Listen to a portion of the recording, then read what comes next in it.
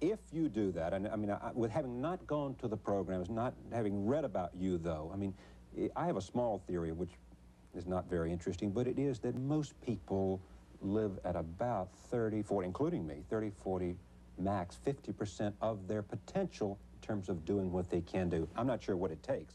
And frequently you are a victim of all kinds of service, whether it's racial or other kinds of discrimination and all kinds of things that impact on people.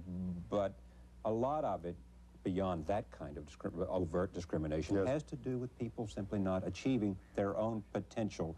Let me quickly move to a video clip here about... So I can make one comment about what you just said, because I think it's very accurate, and it ties in with what we talked about before. The common sense, which we all have, still doesn't get us to use everything that we're capable of. And that's really what the forum is about. It's for successful people, because you really begin to find out you aren't using all you got the more successful you are, I think.